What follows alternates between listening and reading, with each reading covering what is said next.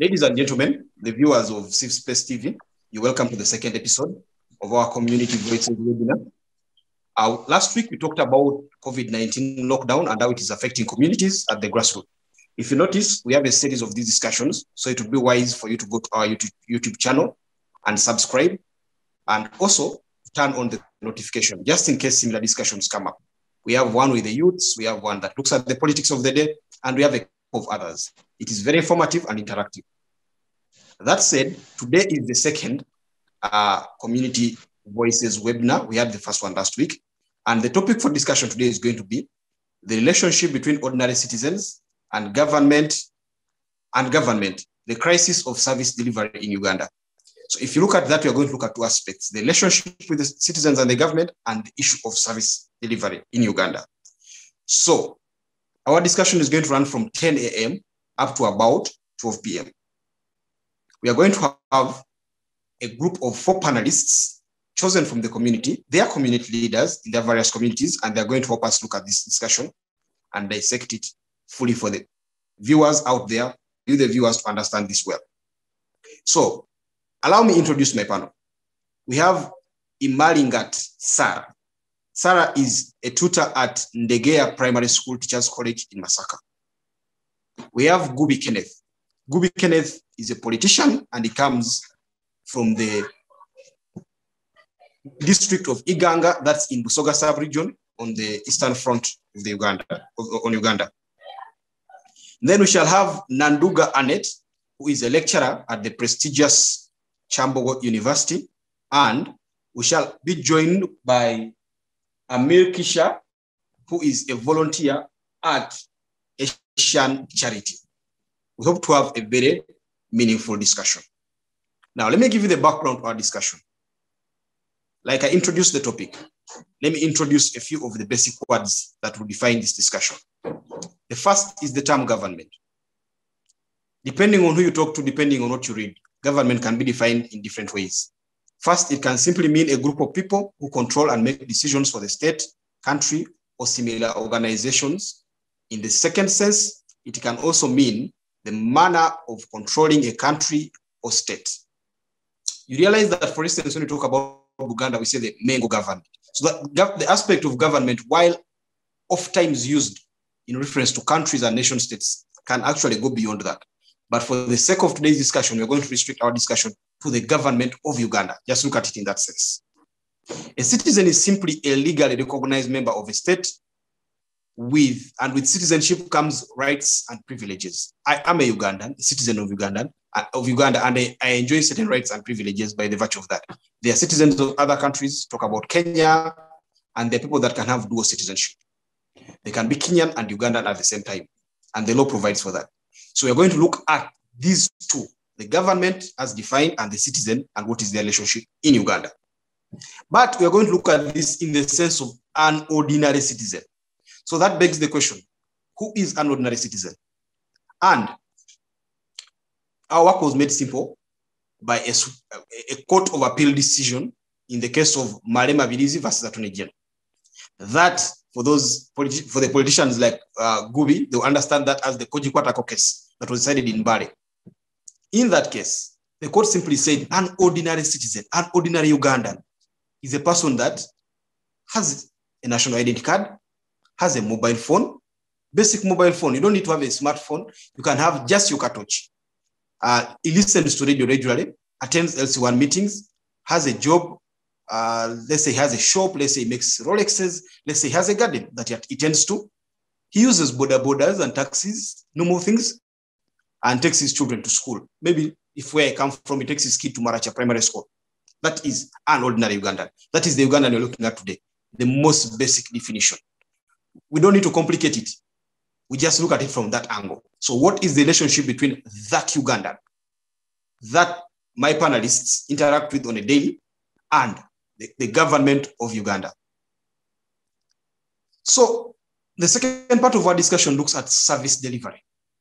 Under the national objectives and directive principles of state policy of the 1995 Constitution of Uganda, which is the constitution that runs this country, the government of Uganda is duty-bound to deliver a number of services to its citizens, and in no particular order.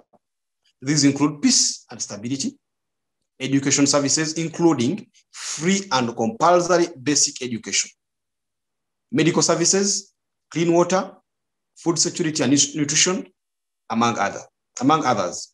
The delivery of these services, however,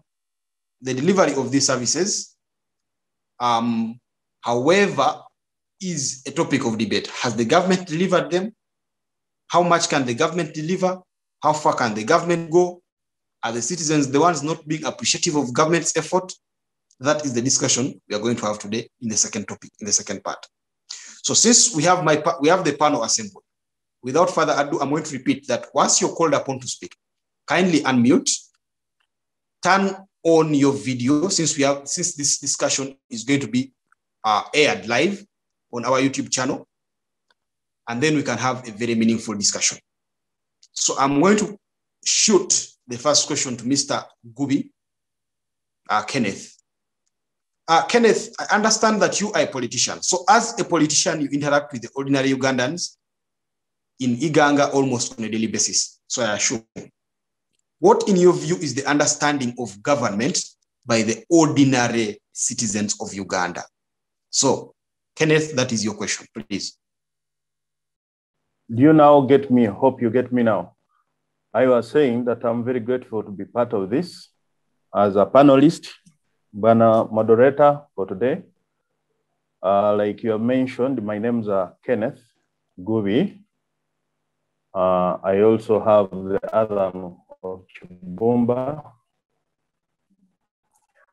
And I come from Iganga District, which is within Busoga sub-region, an ordinary citizen and the government. Yes, I am a politician. I've been in politics and I've been in government. I keep interacting with these citizens on a daily basis.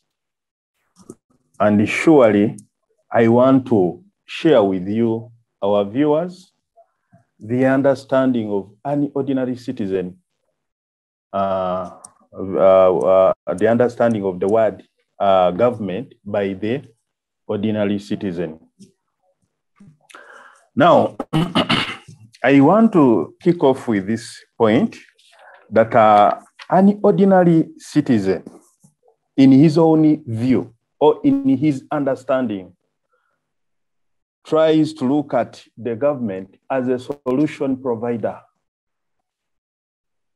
The ordinary citizen says that when it comes to infrastructure development, government has an upper hand in developing this.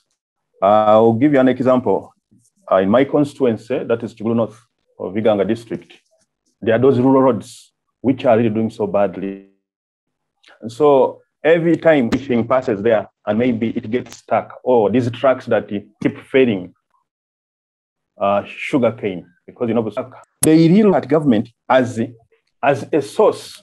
Government should be in position to actually citizen for him or for her is there and looking at government as a solution. Then also, when it comes to things like ordinary passes government to provide these free services, free healthy services, like if they are to go for medication in these hospitals or in these health cares, the ordinary person is expecting that such that when they are to go there for maybe or checkup, these equipped to solve their issues. So an ordinary citizen looks at government as the alpha and omega. Actually, some of them you also sympathize with them because they don't have any other only government bail or can put can promote their conditions. So they look at the government as the hope. Government should provide. Government should give them what they need. Now, also, when you look at the education system, they still believe that the government is the answer. Government should come up and put up education systems, improve the education system, such that their children also can attain a good education. Now, like for example, government came up with the UPA and use. But now, most of these rural schools, you know, I'm talking about rural because my constituency is the other side. It is a rural side. So they believe that the government has not done enough to like put good teachers that can be able to educate their children. Yes, they also appreciate the fact that, yeah, okay, schools are there. Schools are there, at least like maybe in a parish, there can be a school, or in a sub-county, there is a school, a government-aided school.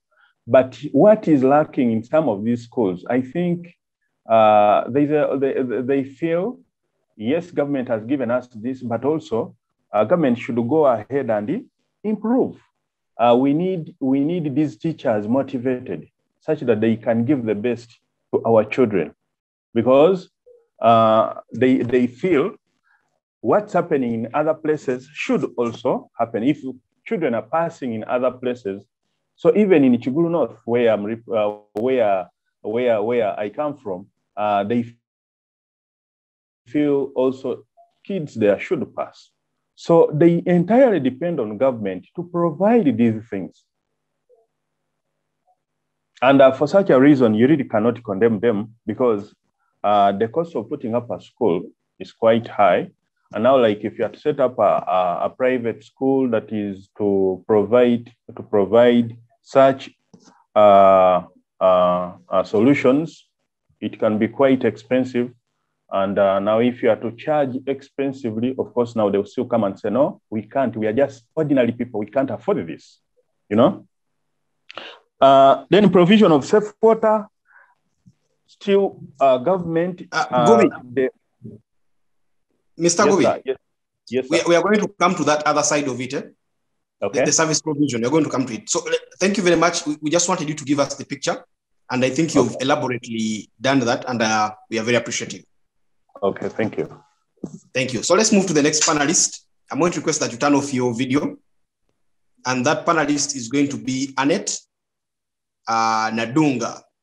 Annet Nadunga comes from the mighty Chambogo University, where she is a lecturer. So I'm going to put this question to you, Madam Nadunga. In your view, what should the ideal citizen-government relationship look like in the context of Uganda? Thank you very much, moderator, and the viewers outside there. I'm really delighted to be part of this program and discussion today about the citizen-government relationship in relation to service delivery. Well, the question put forward about my view on how an ideal citizen-government relationship should be is quite ambiguous, and I'm thinking, is there anything wrong with the current government-citizen relationship? Secondly, how has it been like, such that maybe we want to identify gaps? Because when we talk of ideal, okay, what should be the ideal? It's like, what should be, oh, the desirable or the perfect? How should it be like? How should that relationship be? So I'm looking at like, there's something missing or a gap that needs to be purged here. I don't know that, but of course we shall find out in the discussion as we go on. So here, how are we seeing the relationship now? How is it like? How is the citizen relating with the government? Well, what is it going to inform our ideality or idealness in this case?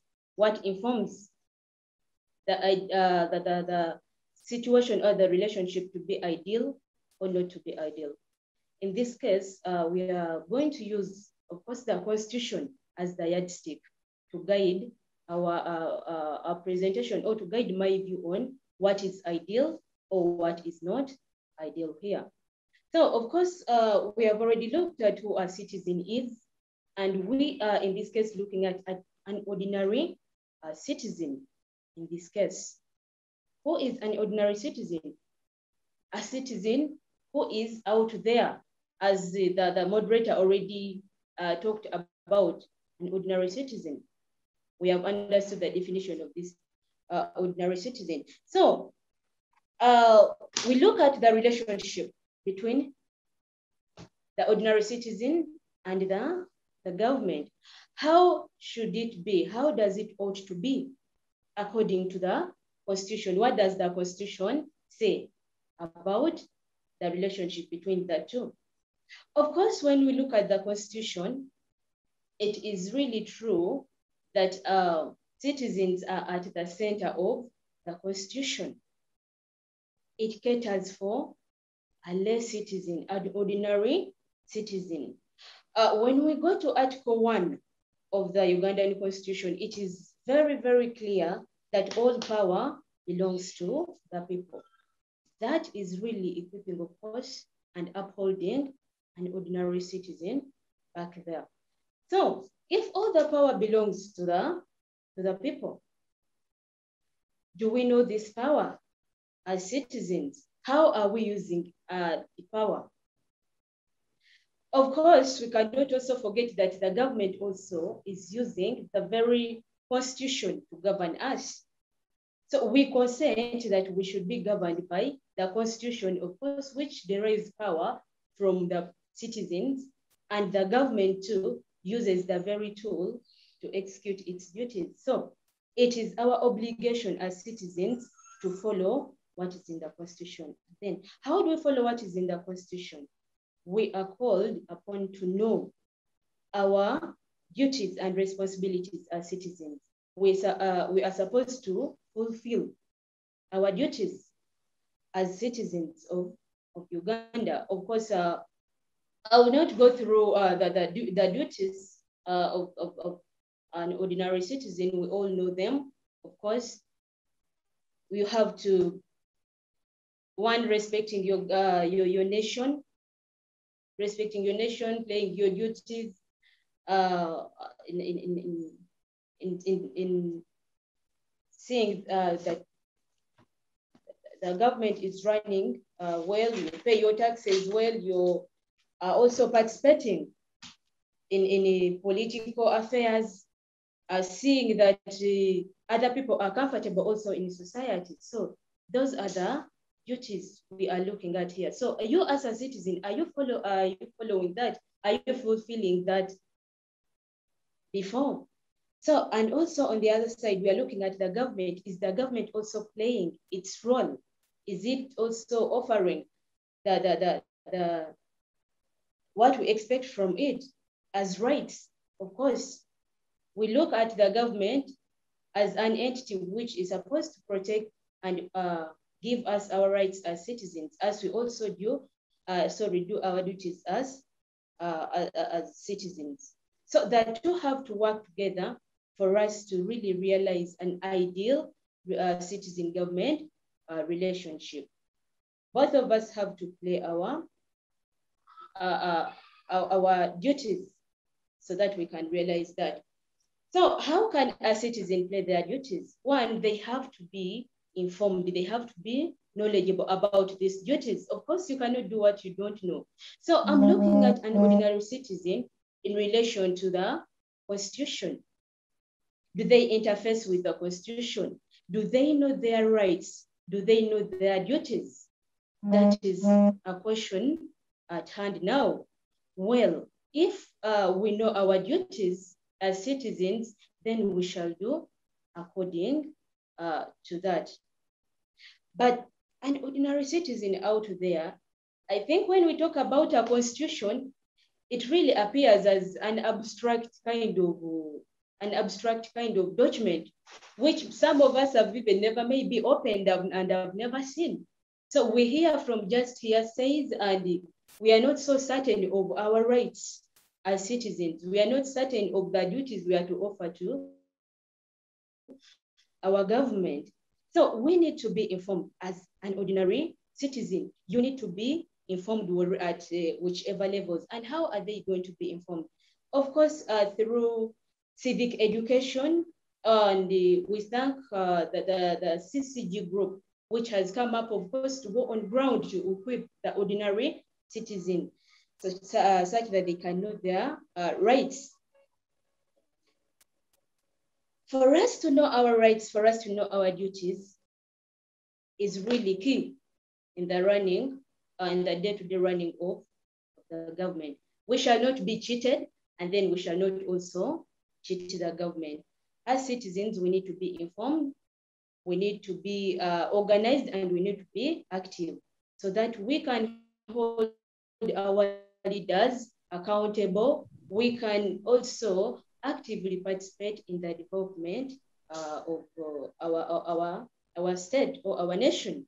So basically, that is what I'm looking at. An ideal kind of citizen relationship should be decided as knowing their part, and also the government knowing their part, and also fulfilling duties on both sides. Thank you so much, moderator. Thank you very much, Annette. That was very elaborate. You brought in the point, and we appreciate you for that. So I'm going to request that you turn off your camera so it doesn't interrupt our, thank you very much. So I'm going to move now to Sarah. Sarah was one of the first panelists at the time I logged in, and we are appreciative that you kept time. Sarah, we are currently facing the COVID-19 pandemic. With that has come the induced, the lockdown. We've seen schools closed. We've seen government trying its best to fight, but then there are talks of corruption. There are talks of everything. It's like it's a boiling pot of problems. There's a mixture of everything. It's Katogo, if you ask Uganda.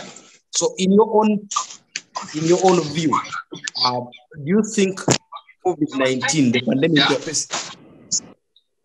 Sarah? Hello? Yes. Okay, there's echoes in your background. Hello. So, yes, Sarah, do you think the COVID-19 pandemic is going to make the government-citizen relationship better, or it will just worsen things that we are already not good? Okay, thank you so much, our moderator, for the chance that you have given to me. And thank you for making me one of the panelists in this discussion. The issue that you have given me to discuss is to see how the relationship, whether the relationship of the government and the citizen will improve during this COVID-19 or it will deteriorate. So looking at this, COVID-19 came as a disease which was scaring people so much, and everyone got scared. But during the beginning, in March last year, 2020, the government came in, and the way the government was handling it, I looked at it, it was something that the community appreciated. And when I'm discussing this point, this issue, I'm going to look at both sides. At a certain point, I believe the government has done things in a better way in which the community has also appreciated. First of all, it has played its role as a role of the government. One of the roles of the government is to protect its citizens.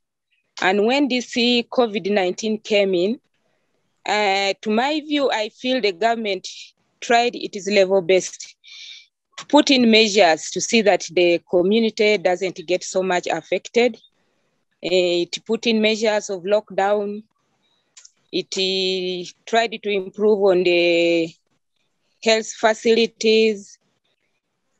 But also, when you look at the community during that time, people were so much concerned And the relationship by that time was so positive in a way that even the community came in to support government through providing the vehicles. It gave in some food. Even down here in the community, some people sacrificed food, and they could even take some necessities to the hospitals to help people who were admitted in the hospital. We are talking about when it started. Seriously, I believe that during that time, the government was really supportive, and people felt they wanted to work with the government. But it came in a point when the lockdown continued persisting, and they kept on increasing the days for lockdown. There, the community started having some negativity. It is just because the government somehow, somewhere failed to provide the support that the community needed. Remember, most of the people were locked down in places which maybe they are not their origin, somewhere in Kampala, and yet they were supposed to belong to maybe Teso or any other place. But they found it hard. They could not provide themselves with the food. Some of them could not access medical services because of the transportation system. So there, I looked at it like this, the citizens down here in the community got some negativity. The relationship started breaking a bit. But when you look at the actual sense of this COVID-19, because the major thing that we need to look at is the life. Life is better than any other thing that we may think of. Because as a community, there are many issues that have come in, which the pandemic has affected. First of all, when you look at the education of the learners, it has so much got affected, and the community somehow has complained. Even when you look at the business sector, things are not moving on well. The social life, the jobs, the health sector, and even the health of people, like people who got affected. To recover from that COVID-19 was not an easy issue. So such issues, to me, I feel are the ones which have caused somehow the negativity of the community. It has a bit created some negative relationship between the government and the community. But otherwise, I feel the government has tried its level best, though the gaps are there. It has tried to immunize people, but people have not yet got immunized all. And even the dissemination of information. In fact, at first, the information went down to the grassroots. Even the youngest child could talk about COVID-19. I could know what is supposed to be done. And I think the community appreciated so much what the government did. But as we go on, other issues come in, other factors come in, you find the attitude changes. To some extent, there's somewhere where the community may not agree on what the government is doing. They feel there are some gaps which need to be filled. Like, for example, the government at first, when we're trying to come up with a strategy of going back to school, the government was saying we need to get some TVs, we need to secure radios for the learners per home, but all that failed. And that one, such things can make the relationship between the government and the community to be negative. But otherwise, to me, I feel that is what I had prepared for this. And on top of that, we need also to look at the roles as the citizens of Uganda. we need to understand that there's a role that we need to play in this COVID-19 era. We need to be responsible. The government has to take some part to do something, but also as an individual, we need to have our roles. As we all believe that the rights are there, but also the responsibilities are there. So you cannot expect to be given your right when you have not fulfilled your responsibility. So we also need to continue talking to the community so that they come to understand their responsibility to curb down the situation of COVID-19. For example, when the lockdown started, the SOPs were observed at the beginning, but when we reached somewhere, people relaxed. And that was our responsibility as citizens. The government has not to come in all the time. So as a person also, as an individual, we need to observe SOPs and we need to know what we are supposed to do as citizens. We should know our responsibilities. And then also on the side of information, some of the institutions, some of the schools kept on keeping children who are, that is our responsibility as citizens of Uganda, which I know we need to play so that we also help the government to fulfill its responsibility. Thank you. That is where I can end on my presentation. Thank you very much. That was a long and very rich discussion on this topic. I'm going to request that you turn off your camera. Then I'll put the final question in this round. I'll go back to Kenneth. And Kenneth, being a politician, I'm going to ask him this. Kenneth, how can community leaders like yourself and the other members on the panel today help the ordinary citizens improve their relationship with government? So if the citizens don't understand what it is, how can you help them understand? If the citizens are expecting way too much, how can you help them curtail their expectations and make it reasonable? And if the government is failing on its part, how can you ensure that the citizens work to ensure that government delivers on its own side of the bargain? So Kenneth, we are back with you.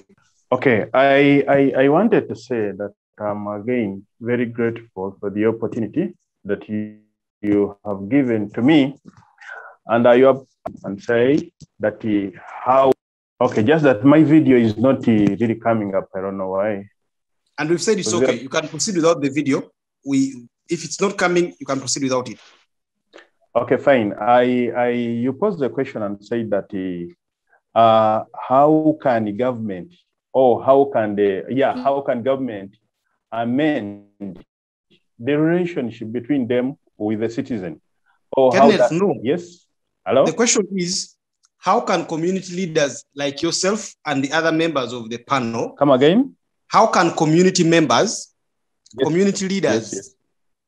leaders like yourself, community leaders, yes, like yourself, help the government and the citizen improve their relationship? Okay, thank you.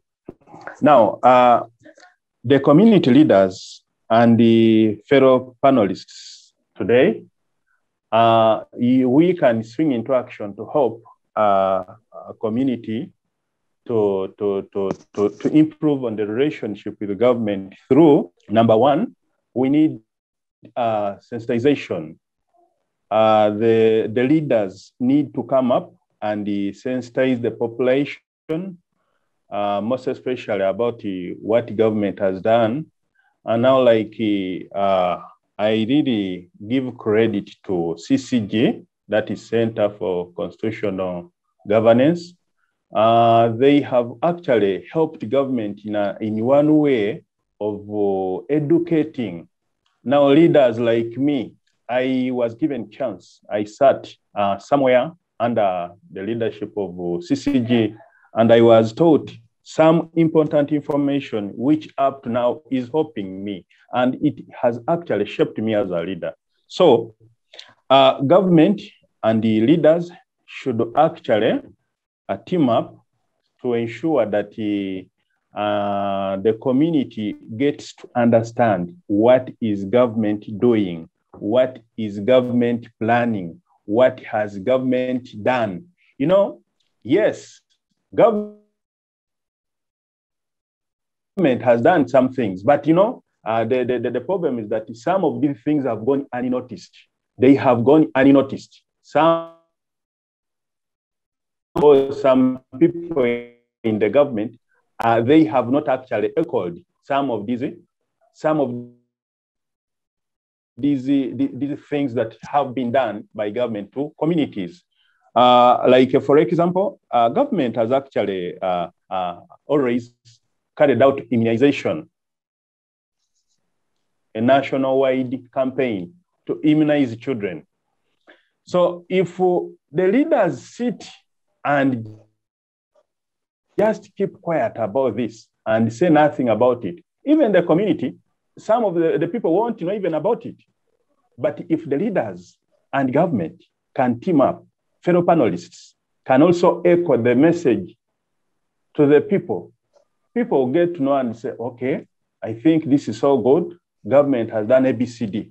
Yes, we appreciate this. So there is need for sensitization of these activities that government has done. And also, in the same way, also the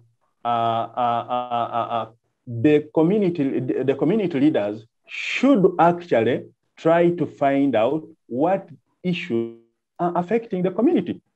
Sit down with the community, with the people in the community, try to interact with them, find out what is really happening, what is not happening, what do you want to happen, what has happened. You see, that is a forum where you'll be able to find out that, okay, ABCD has already been done.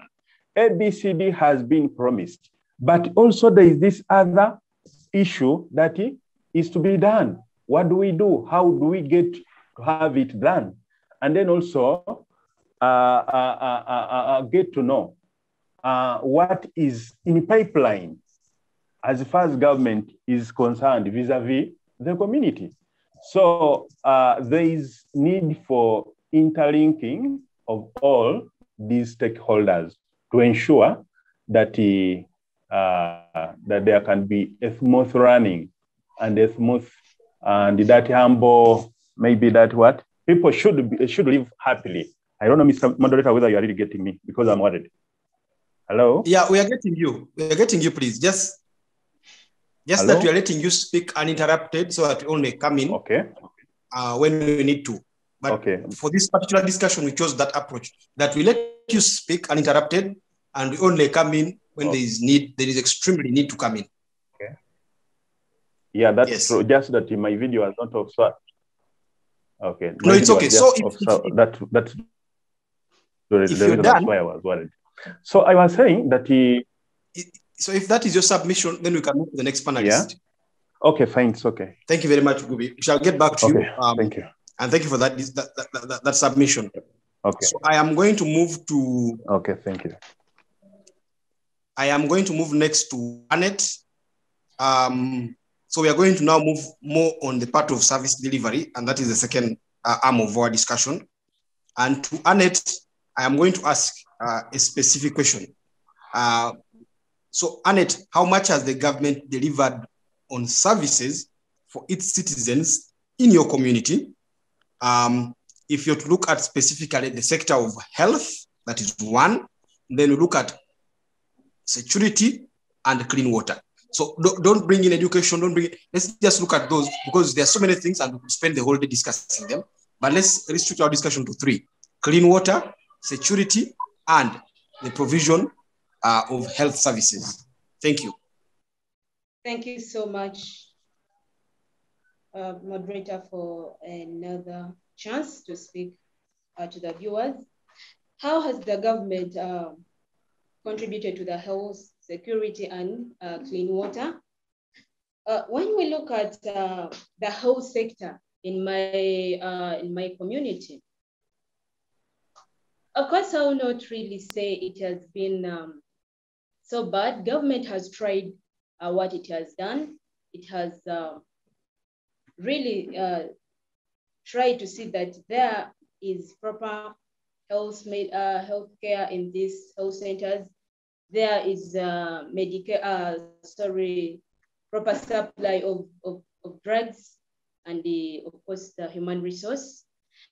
But of course also given other factors which cannot of course allow government to intervene fully, it has somehow affected the health sector greatly. For example, the numbers, when we look at the numbers are shooting so high in my community.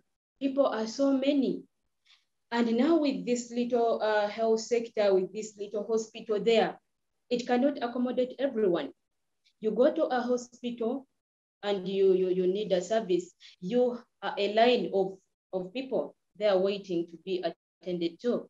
And maybe what is being supplied is not really so adequate to facilitate the community, to cater for all the people in the society. So it becomes really a problem. Well, government has tried what it can, but also given the increasing population, we see that somewhere, somehow, there's something which is lacking. You can go unattended to.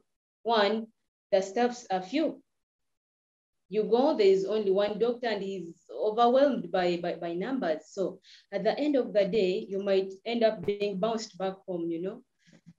You come back maybe the next day because the doctor is so tired. Sometimes also the medical workers, this I'll somehow blame them, not blaming, but really caution them. They kind of don't really give much attention to the patients. When it is lunchtime, it is lunchtime. Whether you're really bad off, it is lunchtime for them. If they're out for a break, they're out for a break. So really, they really need to be talked to, and they change that kind of attitude. And then also, when we look at an ordinary citizen, of course, we're talking about an ordinary citizen who is going to a health facility to get medication. This person probably does not have the money, but surprisingly, you reach a health center and they're telling you, well, we don't have these drugs ABC, but we can give you painkillers or we can give you first aid, and then go to such and such a place or a pharmacy and get the drugs which are recommended.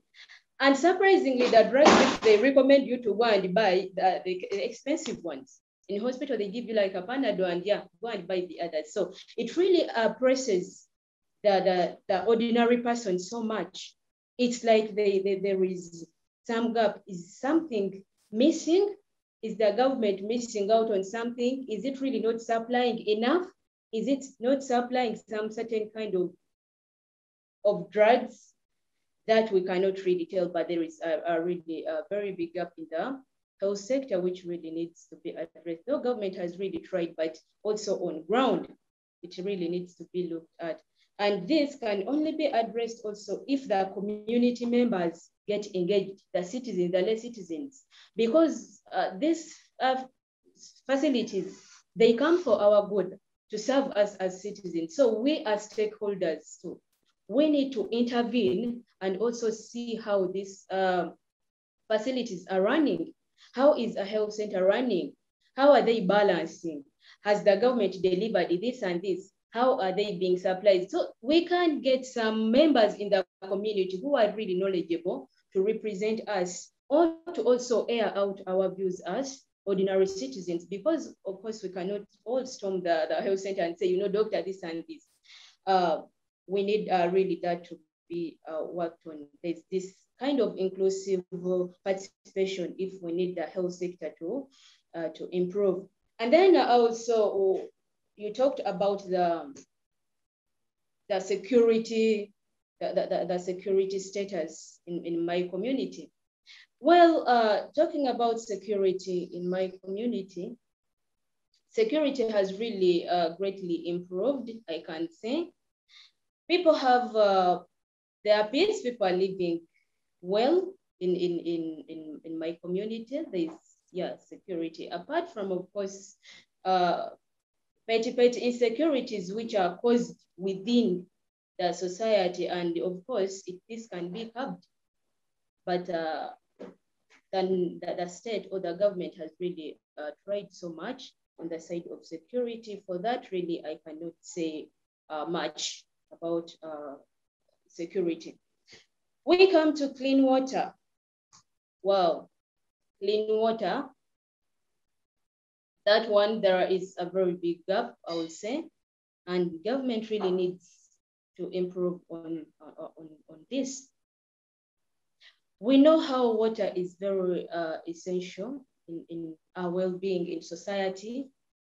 And let me first talk about maybe a place like Chambogo, where I'm working.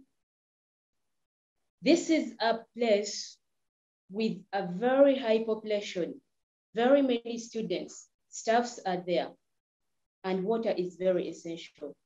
We look at the areas of convenience, we require water there.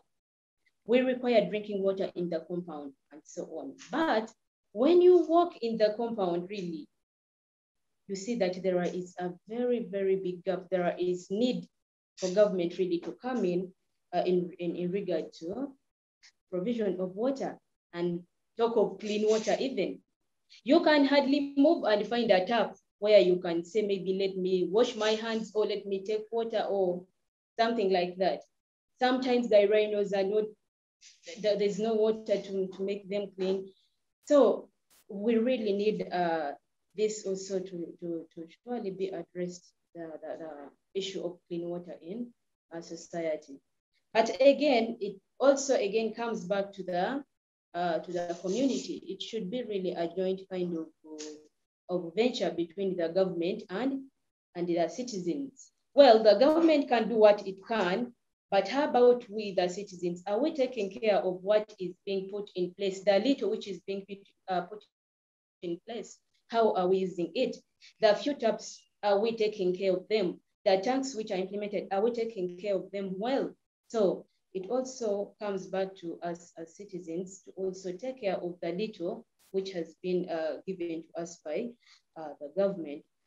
That's what I can say about that. Thank you so much, Godwin. Back to you.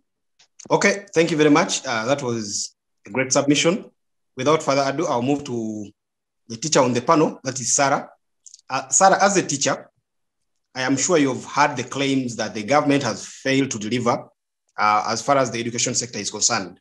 We've read about the high failure rates. We've read about teacher absenteeism. We saw a video recently of a group of students, I think in Zombo, beating up a teacher who had gone to drink instead of teaching.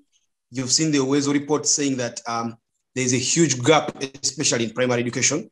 I think they say that some children sit P7 when the qualification they have is only that of a P2 people in P2. Some government officials themselves have admitted that there is actually a huge problem as far as education is concerned.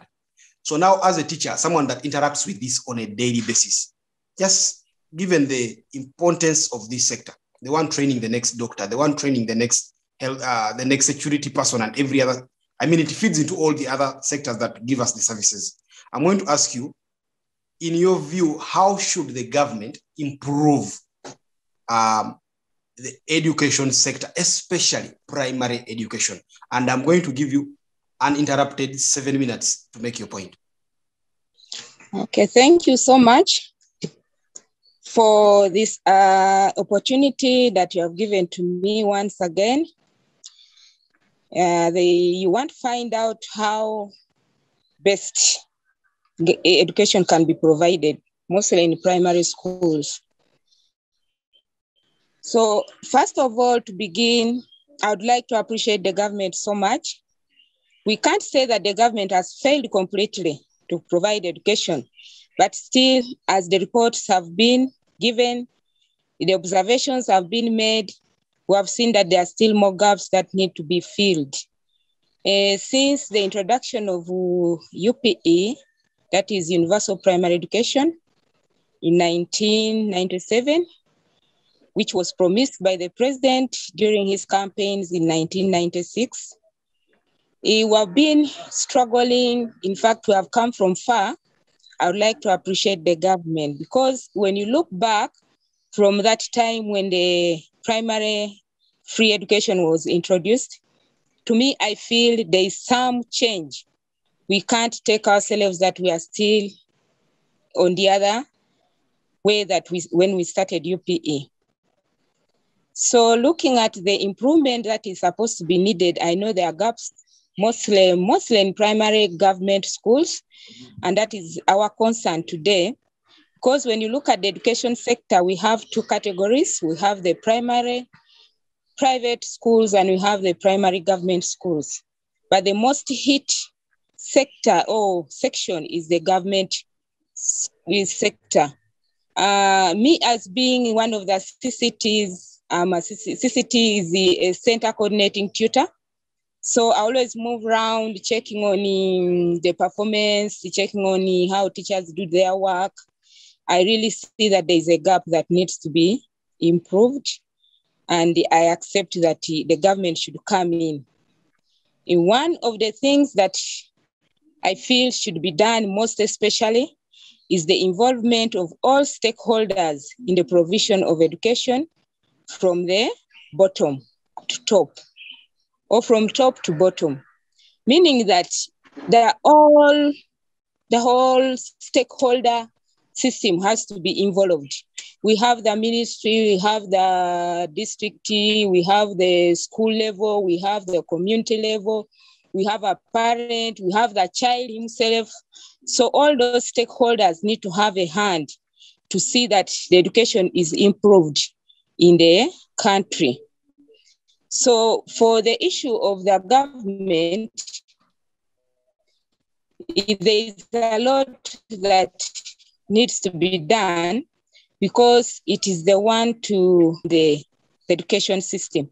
And you know, everything, when you do it without enough funds, at times mostly it ends up failing or not coming up the way you expect.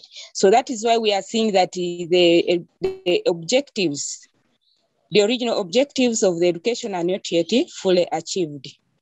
So there is that involvement which is needed. Even the politicians have to come in. Then number two, and most of my discussion is going to base, and when you look at it, it is going to base on the government support mostly. Because when you talk of the infrastructure and facilities that are found in schools, you'll find that in most of the primary government schools, the infrastructure, the classrooms are not up to date. Though some have been improved, I know the government has done something, but there's still a gap. Some schools, the structures are really looking bad, of which even when the teacher is in class, like when rain comes, the teacher gets worried, mostly deep there in the rural schools. We are looking at infrastructure in form of classrooms. We are looking at the teachers' quarters. We are looking at the desks. Some students, some learners are just sharing desks, and at times they keep on pushing themselves. So you find that the learners are not settled in class. The environment is not so much conducive that can allow a child to really settle and learn. There is a lot of worry in class. Then also when you look at the facilities like electricity, some of our schools have come up with sections of boarding like for upper classes, but at times the electricity is not provided. The lighting system is not good. So at times when they want to do their preps, things become hard for them. In some of the schools that I've gone, I've seen also there's a problem of water.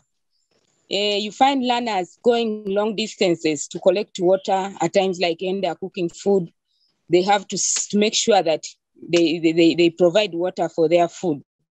So such facilities affect the learners. And if the government cannot come in, at least put right those things, I know that the education system will still lag behind. Because when a child is comfortable in class, even the learning takes place. Number three, I feel the government should invest in supervision and inspection of schools. More funds should be put on supervision of teachers and the leaders, the head teachers. As you say that first, that reports have come that teachers don't teach. As a result of that, even it is because these teachers are not supervised. They go to class, at times they do what they feel they want to do. So when the government puts in much on supervision, there's a chance that what the teachers do is always observed, and at least we always even help them. Because the major reason why we go to supervise, we go to support them, to know what they are supposed to do.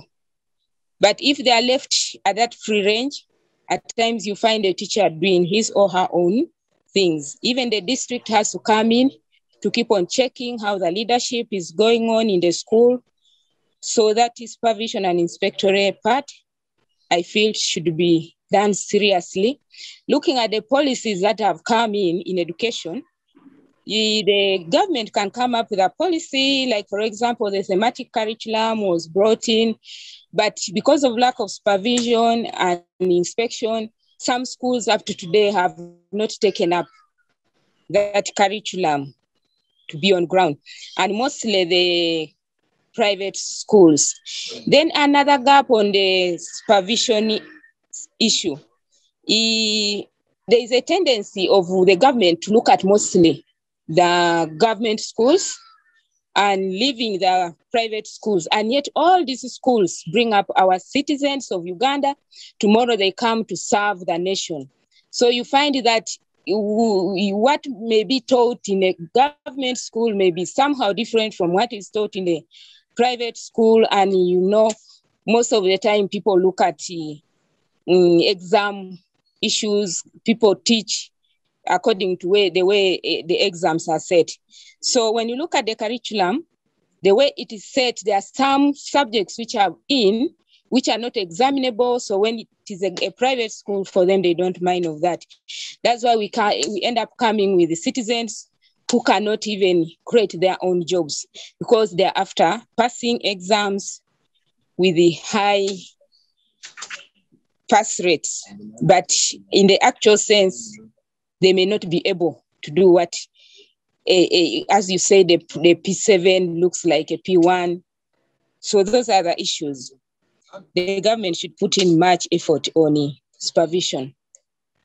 Then there is also this issue of creating incentives. These teachers need to be motivated to do their work. We can create incentives, the rewards for the best performers in education service delivery by improving their welfare.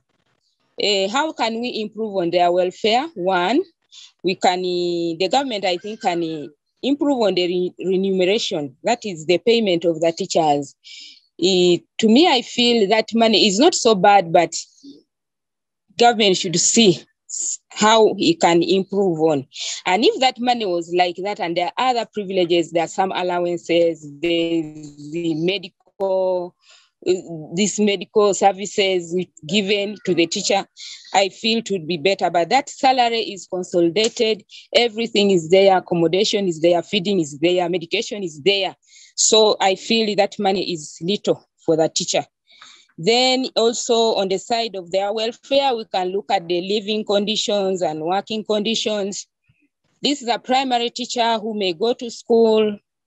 At times, some schools may not, if you find a leader who is not well organized, you may find the teacher stays at school without a meal in this government school. So if a teacher does not take an initiative to organize and see how they can have meals, it becomes a challenge, because that vote, I think, is not there in the UPE. The UPE grant is given purposely for the learner.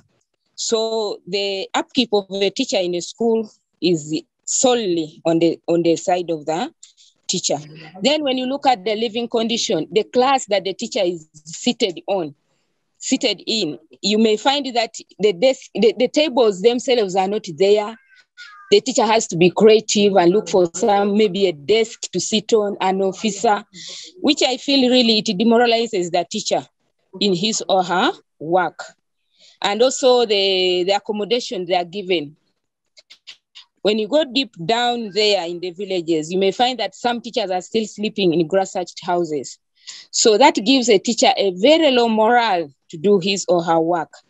So I feel the government should come in so much to see that the life of a teacher is improved. You know, when your life is better, you are also able to serve the nation and give the best services you can manage. Then when you look at also, there are some teachers who are teaching in hard to reach areas like Karamoja. Those allowances, but somehow, somewhere they delay in concern that these people should receive their allowances in time so that they can do their work perfectly. And you realize that most of the teachers who serve in those areas are not from those areas. So they have to put in transport, they have to put in what they have lost at home, they are not in their homes. So I feel the government should always come in and make sure that it fulfills its promises. Also, we can introduce rewarding of best performers. We may not look at only teachers, but we can also look at students, the learners themselves. Like if a child has performed very well in the final exams, maybe at primary level, P7, PLOE, at a district level, we can come up with some way of rewarding those learners, so that the other learners can also be motivated to work hard and perform well. And not leaving the teacher, there are also those teachers who can be identified. You can get a team maybe at a district level, move around, supervise, and see how we can identify those teachers and reward them. I want to thank the government. In past 2 years, that was done, and some teachers got some rewards. So I feel if it was to continue, it would be better. It can also give teachers morale to do their work. Not forgetting also the head teachers. There are some head teachers who really put in their effort, and they really put in, they even sacrifice to make sure that the school does better. So another thing that I feel the government should do to improve on the primary education is to improve the teacher training. We are training teachers, like for example, in pre-PTCs, the training takes 2 years. But when you look at the syllabus itself, what is supposed to be covered, the theoretical part and the practical part, it is too wide. Sometimes some things go unnoticed, and I feel the time given is not enough. I would like to thank the initiative, which is still underway, the teacher policy, which is going to be introduced, and it is designed in a way that teachers may take like 4 years in the course, these teachers, to get all the skills that would help them to handle our learner down there. And that learner graduates in P7 as a person who is supposed to serve the country. Sarah? Yes? Thank you very much, Sarah. You're welcome. I'm getting you. Okay, that submission has been very elaborate. Yes. Okay. I was saying thank you very much, Sarah, before we went off. You're welcome. That was a very wonderful submission. I was also saying, should I, because there is something which I remain, but I don't know whether I can stop there. In the interest of time, yes, we are going to go with what you've given. In any case, you've said it all almost. If there is a government technocrat that was listening in and copied your notes, they know a lot now where there is need for improvement. Okay, thank you. Thank you very much. So I'm going to move to Amiirah Kisha. Amiirah Kisha wasn't originally on the panel, but he's joining us. Amir, please first mute. Okay. So we're going to go to Amiirah Kisha next. Amiirah works with Asian, which is a charity organization, and she volunteers there. Ehsan. So I'm going to ask you this question, Amiirah. As a person that works with a charity organization, a private entity that is doing a lot of work out there, helping the communities and all that. So I want to understand how best can organizations such as charities, the non-government organizations work with the government and the citizens in ensuring better service delivery in a country like Uganda. So Amiirah, the floor is yours. Okay, thank you so much. I think that organizations like us can work with the government in ways like setting up angel investors that can assist citizens that have ideas that can change the lives of people. What do I mean by angel investors? Angel investors are kinds of, for example, let me help with an idea in the community, and probably that idea is viable. That idea could be able to help thousands of people. For example, the expectant mothers, the children, the people in low communities that need this kind of help. You can approach one of those stalls and give them your idea. If you have a valid idea, they'll be able to support you without expecting from you. And this idea could probably help to, example of a neighbor who has for example, if you have a big piece of land that you want to sell because you're poor and there's a family that lives nearby, that family will say, okay, let me buy this piece of land. When they buy that piece of land, probably the whole family and the neighbor as well will work on that piece of land and do small farming. In that case, everyone is benefiting. Everyone is benefiting. Also, I think things like social entrepreneurship, for example, if the government can help in creating organizations that can help the community and community projects, it would be very good.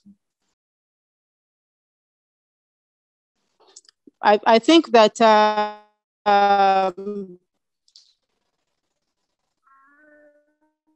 long time ago, and antenatal officers. Now, we don't have those things anymore. And yet, there are still so many nurses and midwives out there who don't have jobs.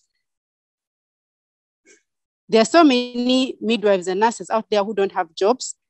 If we could bring that back in the days, they used to go door to door rings to check out how if back, it would be able to help a lot in reducing the maternity rate. It would be bringing up the small children, for example, because when you go to when you go door to door for such kind of help, you probably be able to get all the information of who needs that kind of help.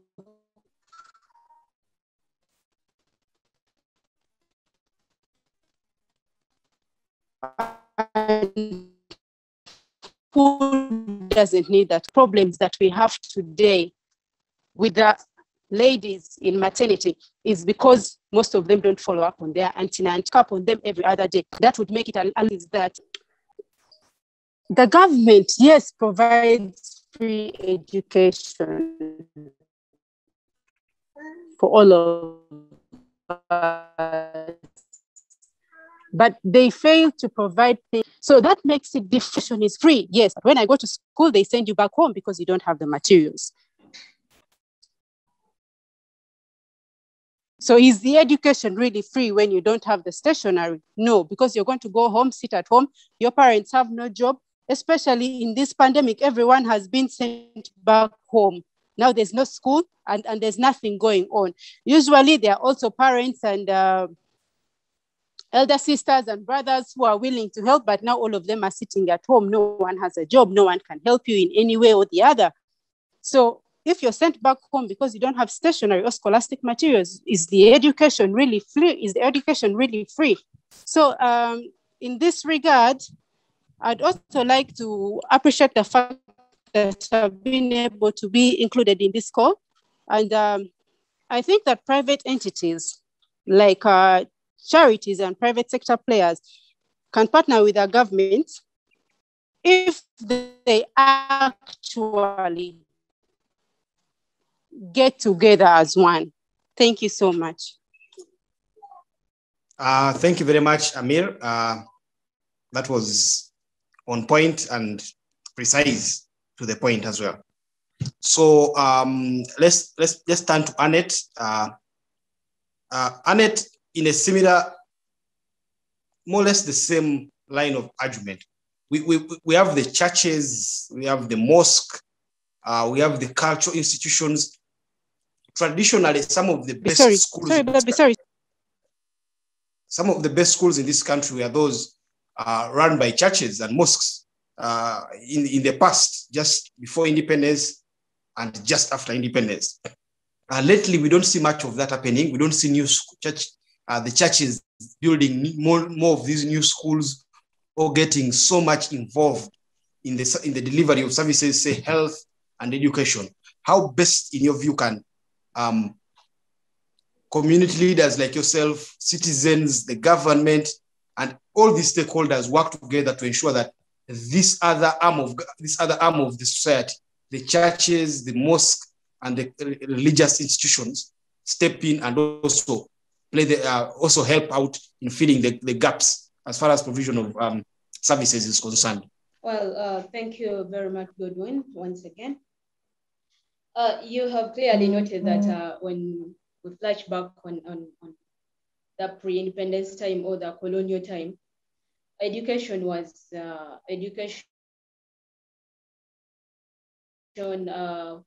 health facilities and the other infrastructures were championed by the church or religious organizations. When we talk about formal education in Uganda, we trace it back to the advent of the Christian European missionaries who really championed that section. So we really see a lot of schools came up through the church, which were really doing so well. Many hospitals came up through the church and the religious bodies, which really did so well. But of course, during the post-colonial era now, which we are in, that we don't have now these people who brought the idea on ground, the power now remained to us, the Ugandans or the citizens. And much of the powers, of course, were now given to the government to take up the education sector, the health sector. Of course, those were really key sectors which the government needs to really take really much responsibility to see that they run well. Now, their contribution, the contribution of the church or religious bodies and the cultural institutions really kept on reducing. Nowadays, the church really seems like it is silent in service delivery. There's nothing much it is contributing. Well, it is also trying somewhere, somehow, but not so engaged like during those days when the church was really out there to see that people get services, social services like education and the health care. Well, what can we do now? And what happened? Let me talk about what happened. When we look at the government coming in to take up the education sector, let me say, the church also relaxed.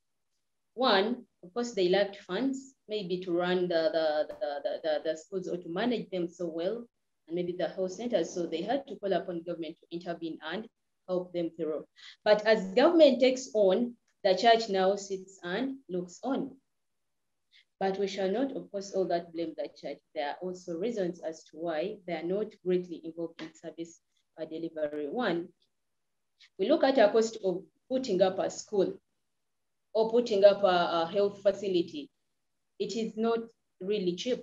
If you want to really put up a really standardized kind of facility, unlike these other ones which are not really of standard, but if you want to put up a standard facility, you need really adequate funds to help you achieve that. So when we look at our churches, our religious bodies and the cultural institutions, really, they don't have enough funds to help them do that.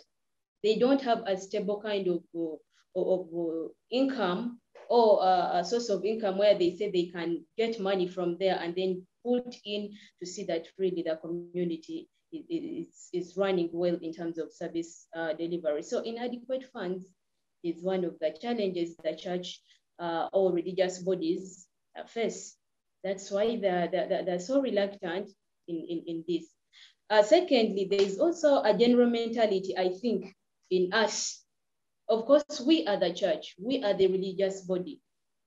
There is a general mentality we have that, well, service delivery is for government. It is government's responsibility to see that we get the social services on ground. So that has made us also relaxed. The church is relaxed looking at the government. Okay, the cultural institutions are relaxed looking at the government because back of their mind, they know that it is the government's responsibility to do that, which is really not true. Because if we are to really attain proper supply of social services to the communities, we also need to be engaged, not just looking at the government alone. And church, of course, or religious institutions and cultural institutions being so key in society need to really come in and also support government in one way or the other. And then also maybe another factor which is limiting them to get involved is the idea of bureaucracy. Someone to begin a school, to begin a health facility, it is not something which you wake up from, you know what, I want to give back to my community. Maybe as a church, we have organized this. We want to run maybe a health center here, maybe alongside our church, we want to put a medical center. But you're putting this medical center, it's not just going to operate in isolation with the standard measures which the government puts. So you have to go through the necessary procedures to get a working permit, to get human resource, to work on really the best standards. So this process looks so tedious and really scares away most of the people or most of the churches or religious bodies to come and get engaged in service delivery. So maybe if the church, the government should loosen up a bit.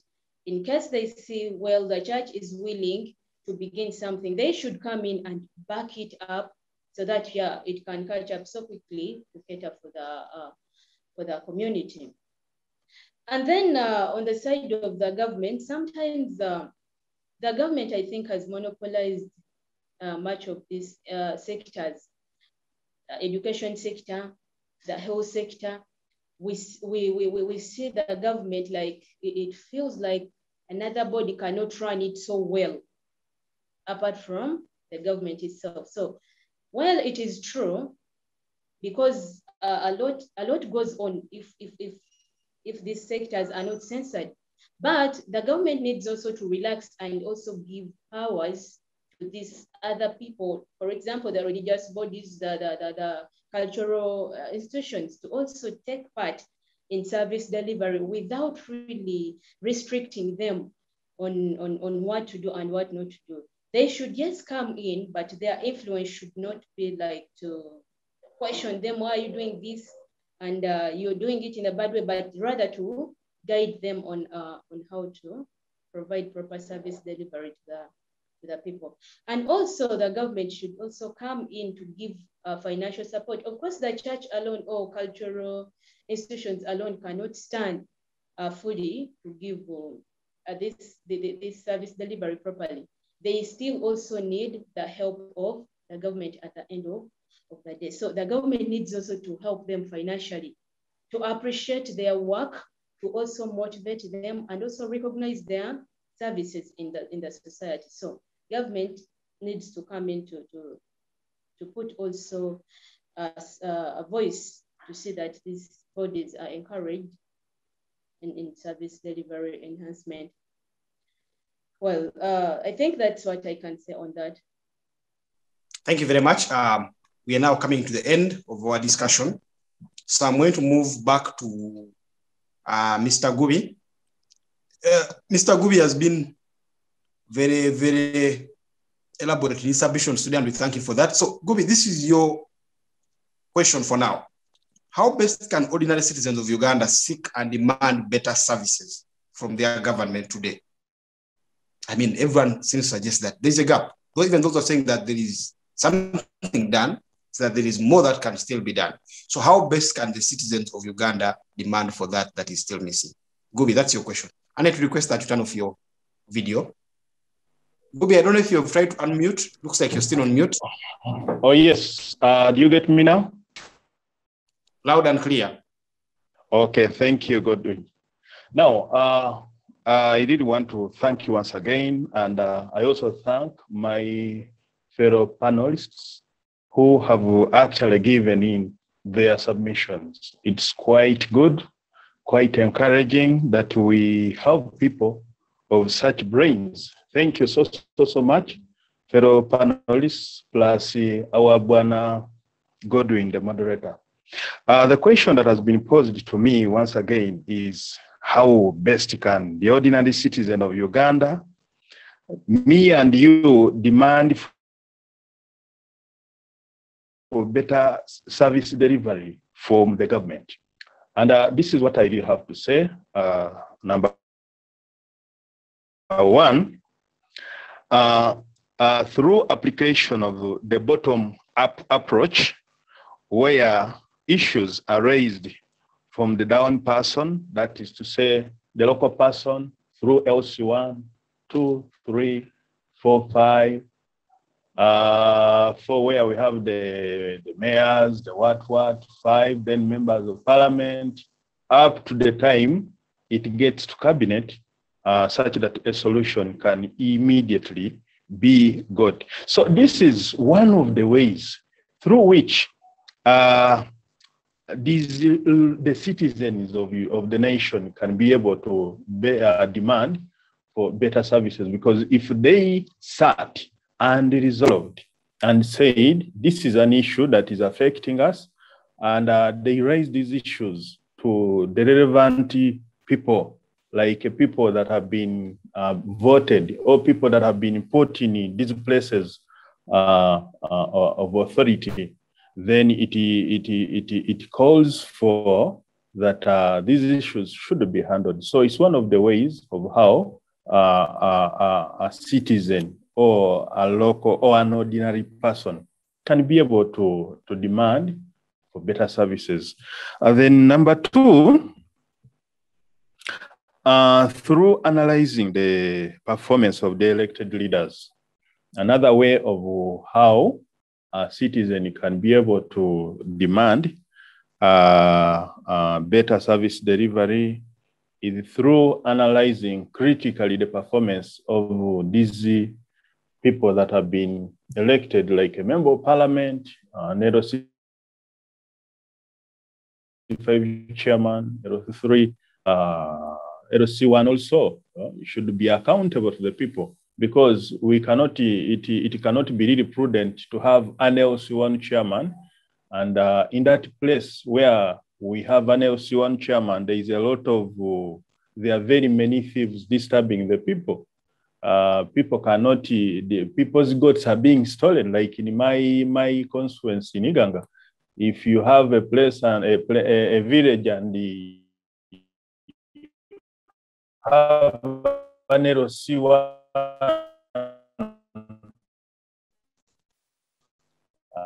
and in that place, thieves are running up and down every now and then, you know, that for maybe a meeting that people should sit, the village people, the village council, the stakeholders, the citizens. This is not good. Actually, that's why now you hear people saying, government jango tuyambe, you know, because of such issues. So, but, you know, people are able to sit and some of these issues can be ironed out. So that's a way of demanding for better service delivery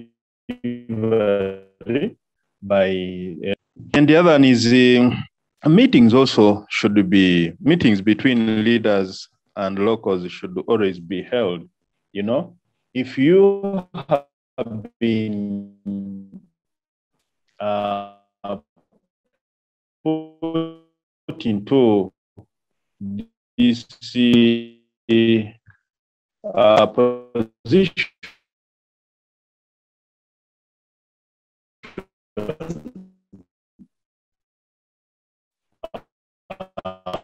maybe through a ballot, people voted for you. It shouldn't end on voting for you. You should go further. Take people on it's such that these people in that better service that they voted for. Every time you are campaigning, every time you are standing for an elective position, you know, you talk to the people. You tell them when you're entrusted with this, I'm going to ensure that ABCD is going to be worked on. So it's very, very, very good if those meetings can be conducted, because I think that's where you can be able to iron out some of the differences. Then also, it would be so good that if records are kept and always followed up to ensure that the leaders deliver, you know? Like, for example, during campaigns, His Excellency, the President, General Museveni, always pledges. There are many pledges that he has made to this country, the President. And some of them he has fulfilled, and some of them he has not fulfilled. Why? Some of them have not been fulfilled because he perhaps forgot. And the people near him, you pledged this to these people in this area.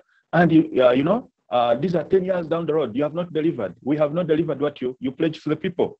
But if there was no record that was actually put down, how are they going to be able to remember? How is the president going to be able to remember that, oh, the people of Busoga, I pledged that I'm going to build, I'm going to put up a factory that processes sugarcane into some other,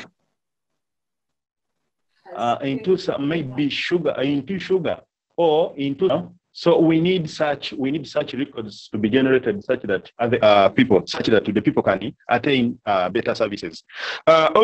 Monitoring systems should be put in place to ensure that what was intended to be achieved is actually achieved. And then also this should be independent, because if you are the person that has been put into this place, into this position, and then you are the same person that puts up this monitoring tool, it implies that you are going to corrupt it because you want your interests to be met. So you try to corrupt the system, the monitoring system. So there should be monitoring tools, monitoring equipment, monitoring methods that should be put in place to ensure that an ordinary citizen indeed gains or profits from government services that are being delivered to them. So there is no way that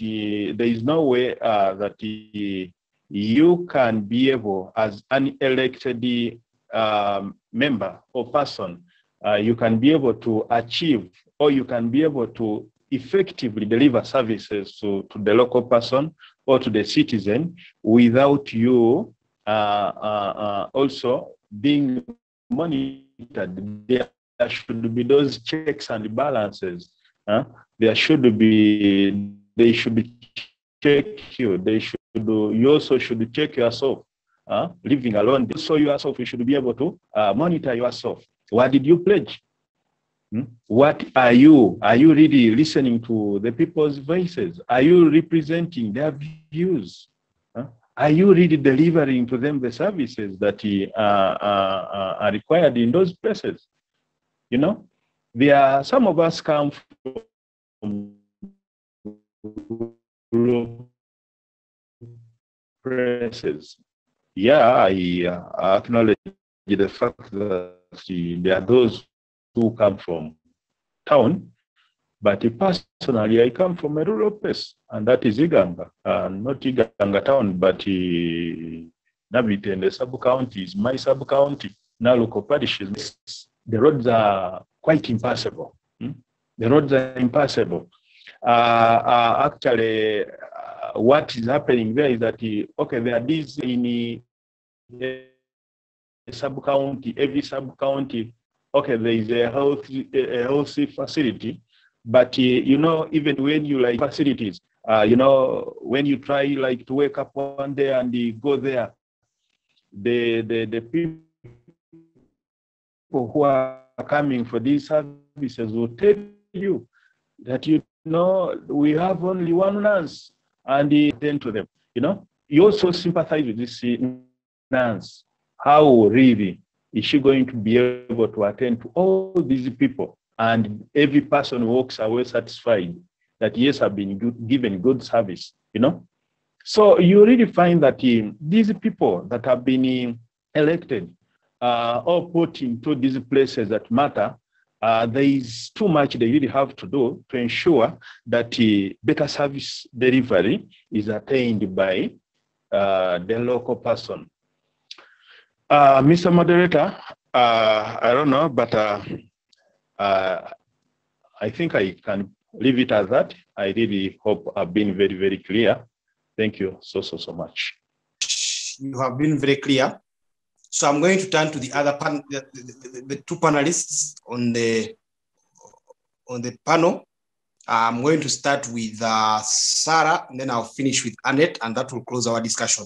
So for the two, I'm going to just ask you, in a minute or two, briefly, as brief as you can be, just tell us, how are you spending this period of the lockdown? What have you learned? Anything new? And is there a book you've read? Anything? Just tell us anything about this lockdown and how you've spent your time. So I'm giving each of you 2 minutes, then we shall close the discussion. Thank you so much, our moderator. For me, since I'm a teacher, so most of my time, I do some gardening. I go to the garden, look after my gardens, do some farming. I have a cow at home that I have to care for. And then also, during the first lockdown, I developed a skill, art and craft, and I made some baskets for shopping. So when I make some baskets, I keep selling them. And then also this lockdown, since I'm a student at Kyambogo, pursuing my master's, I embarked on my research. I'm working on it. It is one of the activities that has taken most of my time during this second lockdown. But amidst the research, I also do the gardening. I care for the domestic animals. So basically that is what I do. And some course on online, I attend them. We always even have Zoom classes with our students. But the problem is most of the students don't attend. I think they have a problem of poverty. They cannot afford the data. So in a class, we have a total of around 130, but you find only 25 attend. So those are issues in our education system. So those are basically the things that I do during this COVID-19 lockdown. Thank you, moderator. Those are my submissions. Yes, so far that is what I have done. I have a garden of matoke. So I keep organizing it, digging, pruning. Then there is also coffee. Now I've started picking coffee. So those are the activities that I do. I pick some coffee, sell it. At times I store, I dry it, and then I sell. So to earn a living, those are the things that are supporting me. Some poultry work is also there, but not much. That is what I've done so far during this COVID-19 lockdown. Thank you. Okay. Thank you very much. So I want to thank you very much, all the panelists, for the discussion we've had. It's been a very informative and wonderful one. And this brings to an end the second episode of our community engagement under safe spaces. And we hope that we'll have the next one next week and even be as good and informative as this one. Thank you very much. God bless you all. God bless Uganda. Have a great day and a great week.